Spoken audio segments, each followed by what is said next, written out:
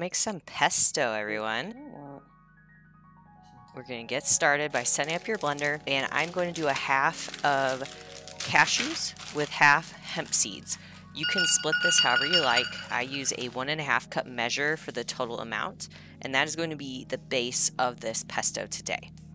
So next step, we'll be getting our fresh basil. I can use organic or regular.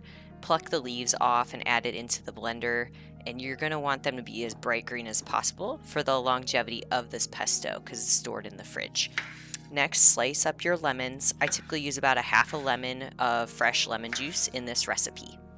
Crush your garlic cloves so that they open up and you can remove all of the peels.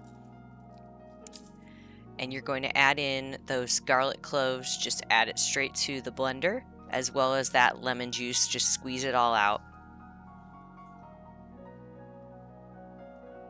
Next, I'm going to grind some fresh black pepper and add iodinized sea salt to the blender.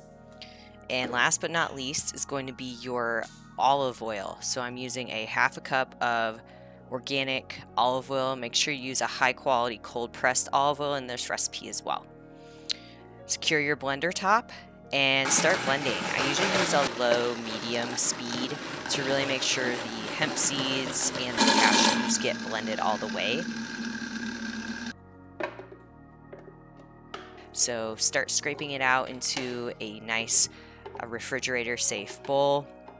It's super spreadable, easy to use, and you can use it on anything. So I hope you enjoyed this recipe.